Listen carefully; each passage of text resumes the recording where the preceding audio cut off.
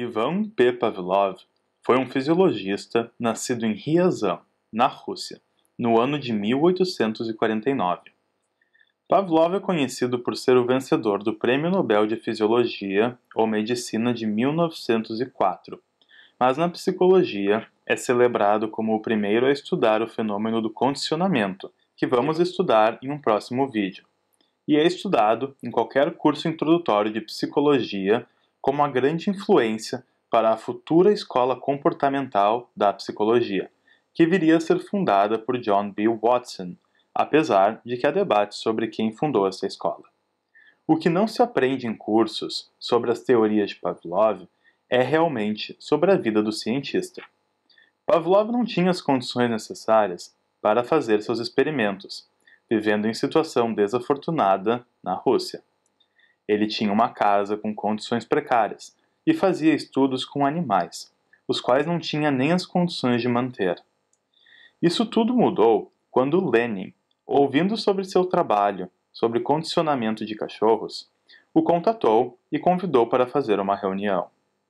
Ignorando seus estudos sobre o corpo humano, Lenin quis saber sobre seus estudos em cachorros especificamente, no qual Pavlov condicionava o comportamento dos cachorros.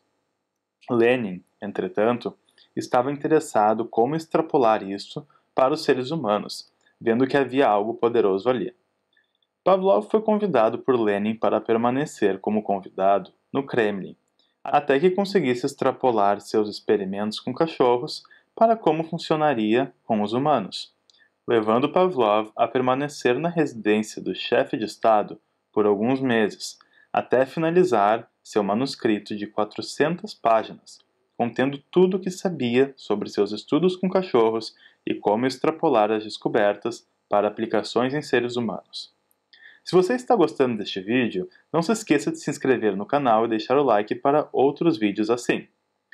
Após revisar o manuscrito, Lenin apertou sua mão e disse: "Vamos proporcionar tudo o que você precisa para seus estudos. Vá lá e estude mais adentro este fenômeno." E ainda disse: "Pavlov, você salvou a revolução." Porque Lenin estava percebendo que seria muito difícil conseguir a cooperação voluntária da população no movimento bolchevique, ele acreditou ter achado em Pavlov um método para fazer com que as massas cooperassem sem saber que estavam cooperando.